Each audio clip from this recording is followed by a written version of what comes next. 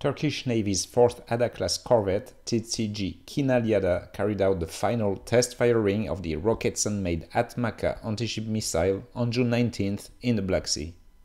In this sinking exercise, the missile sunk the decommissioned research vessel ISIN, a former US Navy diver-class rescue and salvage ship.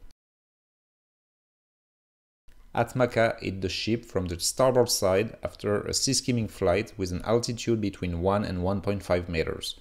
The test firing was the final qualification test. The program can now move to mass production. Following the event, Turkey's president officially announced the commissioning of the missile into Turkish Navy service. Another critical issue of the event is the role of Turkey's first armed USV known as ULAQ. ULAQ was positioned approximately 5 kilometers from the target ship. As you can see in this footage captured by the USV, it monitored the launch and recorded the impact on the target and the explosion from a close distance.